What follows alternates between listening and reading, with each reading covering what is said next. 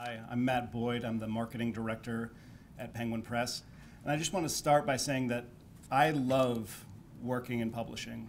I've always wanted to work on books, with authors, with booksellers, with librarians, with readers. But if for whatever reason I wasn't able to work in publishing, I always thought that I would want to be Tom Rinaldi. Aim high. I've been a huge fan of Tom's for a long time. He covers a variety of sports at ESPN. Among those, most importantly to me, are my three favorites: golf, tennis, college football. I don't think that there's anybody else out there who can talk fluently about both the Auburn Tigers and Tiger Woods, or Johnny Football and Johnny Mack. But in my mind, what sets Tom apart from other sports journalists is his voice. And I mean that both in terms of his storytelling style, but also his actual voice. I've developed a kind of Pavlovian response. So whenever I hear Tom on TV, my eyes just instantly well up with tears. And this is supposed to be a positive introduction. I appreciate you, Matt. Thank you, buddy. But it's for a positive thing. It's because he's written and produced some of the most heartwarming and heartbreaking documentaries you'll ever see. And these documentaries always have a sports angle, but they're not just sports stories. They're stories about tragedy, triumph, struggle, compassion, hope. They sing the praises of unsung heroes.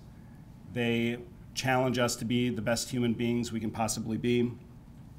And for his work, Tom has won 12 National Sports Emmy Awards and 6 Edward R. Murrow Awards, including one for a piece he wrote called The Man in the Red Bandanna. And that piece told the story of a young man named Wells Crowther, a Boston College athlete, who chose not to leave the World Trade Centers during 9/11, but instead to walk back up the smoke-filled staircases over and over again to save the lives of others. And that piece went viral. It was seen by millions. It inspired people all over the world to honor Wells by wearing his trademark red bandana. It led to charities, led to fundraisers, and when President Obama spoke at the opening of the 9/11 memorial, he told the story of that terrible day through the lens of one life, Wells Crowther. And it's a story that Tom couldn't shake. So with the help of Wells's family, friends, and teammates, he's written The Red Bandana, which gives us a fuller look at the man Wells Crowther was and how he found the strength and courage to risk and ultimately lose his life to save so many others. We are honored to be publishing it this fall at Penguin Press, and please join me in welcoming Tom Rinaldi.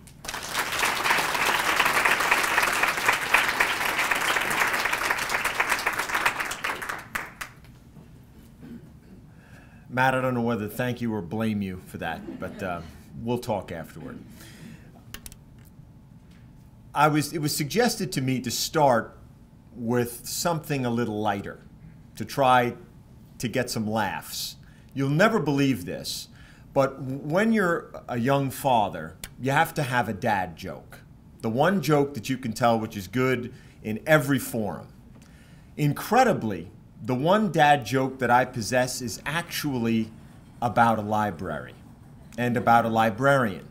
So if you'll indulge me, and with much kudos here to the Darien Public Librarian, who I met just a bit ago, Stephanie, I'm just going to give you the joke. So a man walks into a public library. It could be any of your libraries, and by all accounts, he seems to be about his business. He goes back. He's in search of the lead librarian, and he finds the lead librarian and says, "Hello, how can I help you?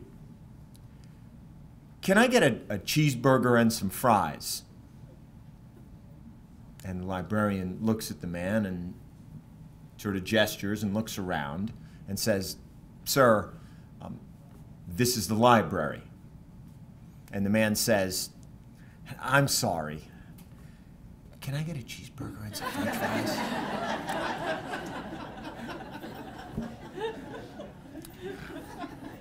I apologize. I'm sorry. I just couldn't help myself.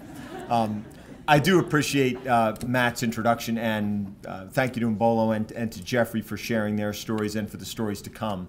Like Mbolo, this is my very first time as a writer addressing a group. And as the father of a 12-year-old and an 8-year-old who are both voracious readers, our son reads things that I certainly would never read. He's a sci-fi nut. He's read every Harry Potter volume. If it's a serial of any kind, he reads it. Our daughter reads sort of everything after he's read it. So I'm deeply, deeply honored to talk to this group today. And as it was referenced earlier, the Lord's work is done here. If reading takes you to another world, we thank you for doing some of the greatest work that can ever be done, which is expanding our world. And we really thank you for that.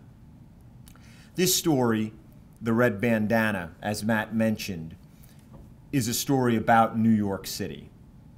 Maybe some of the most hallowed ground we'll ever have in these 5 boroughs, but it's also about the country. I thought about different ways to introduce the story to you, but here's a simple one, and it's with a question. A question all of us, if we're of right mind when the moment arrives, that we're going to face. And I pose it to all of you now. What will you do in the final hour of your life? Where will you be? What will it look like? Who will remember it? Now I want you to think for a moment. You haven't reached your 7th decade, or your 8th, or your 9th.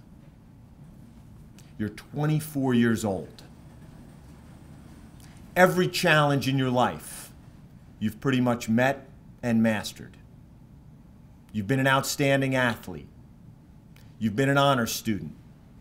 You've played Division I sports at Boston College. Every single challenge. But while you're a teenager, and even earlier than that, you have this other interest, and that's in being a fireman. From the time you're a little boy, you're 4 years old, you're presented with one of those sit-in, ride-along plastic fire trucks that are really tough to pedal and steer and ultimately end up in the basement and gather dust. Probably know it. And that's what Wells Crowther got when he was 4 years old. And he saw his father volunteer at Empire Hook and Ladder Company No. 1 in Upper Nyack, which is not very far from here. Great athlete, great student, volunteer firefighter. Dad was a banker. Mom, a musician. He graduates from Boston College and he has a clear dream. He wants to work on Wall Street, which certainly echoes some of the themes in Mbolo's novel. He gets a job on the 104th floor of the South Tower working for Sandler O'Neill. At the time, a relatively small financial services company with about 150 employees. He's thrilled. He loves it. And he carries one thing with him that really doesn't fit the corporate wardrobe. The same thing he's carried since he's 7 years old. He's carried that. On the way to church when he's 7, wearing his very first suit, his dad helps him tie a tie. He looks at his dad, who has a pocket square, and he says, "Can I have one of those?" And the dad says, "Sure." Goes back to the bedroom, opens the drawer, comes back, but then it occurs to Jefferson Crowther, I have a feeling that my son, who tends to get the sniffles and likes to blow his nose, is going to reach for the nice pocket square, and in church, he's going to honk one out and then put it back. So let me give him something else. And Wells puts it in his pocket, and virtually every day, the rest of his life, it stays there. And it's there on September 11th, 2001. Wells has now made it to the trading desk at Sandler O'Neill. By any definition, he seems to be ascendant. He's just gotten an apartment in the West Village, which is his dream. Chuck Platts is his roommate, guy that works in Midtown. But there's something still bothering him a little. 1 month before 9/11, he calls his father. Dad, there's just something I got to share with you. I'm thinking that maybe I want to do something else. His dad, the banker, who has seen his son go through Boston College, get this great job, make it to the trading desk, says, "Excuse me? I think maybe I want to be an FDNY firefighter." And the dad says, "Listen, we're volunteers at Empire, at Upper Nyack. It's great. You don't have to chuck that to continue to do this. Think about it." And he argues very rationally to his father, "I have thought about it. I know the waiting list is probably going to take 4 to 5 years. I'm going to continue to work. I'm going to sock the money away. If I meet somebody, I'll have money for a nest egg for a house. But if I continue to sit and look at this computer the rest of my life, I think I'll lose my effing mind." 1 month later, Flight 175 out of Boston hits the South Tower. It's the second tower to be hit. Wells doesn't leave right away. He calls his mother and leaves her a message to say that he's okay, not to worry. That's 10 minutes after the 175 flies into the south facade of the South Tower. It cuts a swath from the 78th floor to the 84th. On 78 is an area called the Sky Lobby. It's an exchange where people take express elevators and then break off into elevators that go to the highest floors in the tower. Ultimately, Wells leaves the 104th floor. There's only one functional stairwell. Stairway A. He's in it. He's made it. He's on his way down. But he gets to 78 and he leaves the stairwell. And he sees a scene of unimaginable horror. There are as many as 200 people dead and dying in that space. There are fires on the floor. It's smoky. Everything you can imagine about the dimensions of hell are what he steps into. And he calls out and he begins to lead a group of people who follow his voice down. One of those people is named Ling Young. She works for the New York Department of State of Taxation on the 86th floor. She's terribly burned but deeply in shock. She doesn't know how bad off she is. She hears this voice, "Just keep going, just keep going." So at one point she turns around and looks at the man. And she notices for the first time that he's carrying a woman across his back as he makes his way down the stairs. They get to clear air on the 61st floor. He sets the woman down. He says to Ling Young, "Do you think you can carry this fire extinguisher?" She says she'll try. He urges her, "Continue down. Don't stop." She looks at him. She's shocked. "Why are you leaving me?" He says one sentence to her. "I'm going back up." And he goes up 17 flights, back into the Sky Lobby. And again, he calls out. People hear the voice. There's a woman named Judy Ween, very badly injured. She walks. 2 other people follow Judy Ween. They go into the stairwell. They go down. Ultimately, Judy Ween and Ling Young end up in the same ambulance that leads them away 1 minute prior to the collapse of the South Tower. Wells Crowther made it down to the lobby through stairwell A. He didn't leave. he went to the FDNY command post 75 feet from the rest of his life, and he didn't leave. When his remains were found, 12 other FDNY and a chief named Donald Burns, who was running the command post, were all found in one area. There was one civilian found with them, Wells Crowther.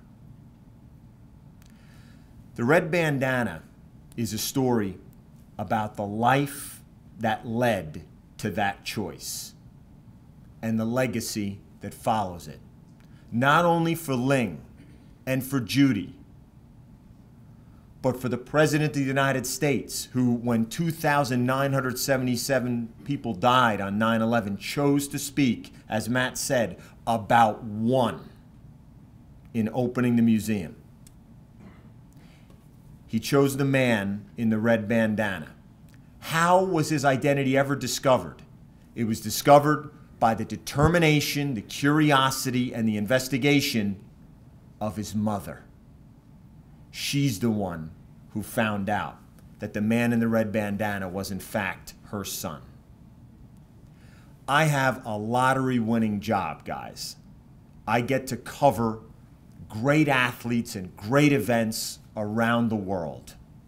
But the greatest part of what I do is I get to tell human interest stories across all sport. I've been doing it for more than 20 years. I've never had a story that I've been fortunate enough to share resonate the way Wells' story has in its television presentation. And that's why there was a compelling reason to broaden that narrative and try to present it to people who might understand 9/11 not in mass scale, but through one act, one name. As one of his closest friends said, when I asked him, do you think Wells understood the danger that he was in? The friend said, that doesn't matter at all. The only thing that matters is the choice he made, because of what that choice proves. And I asked, what does it prove? And he said that terror can never win because of a choice like that. Thank you so much for the work you do. We appreciate it so, so much. Thanks.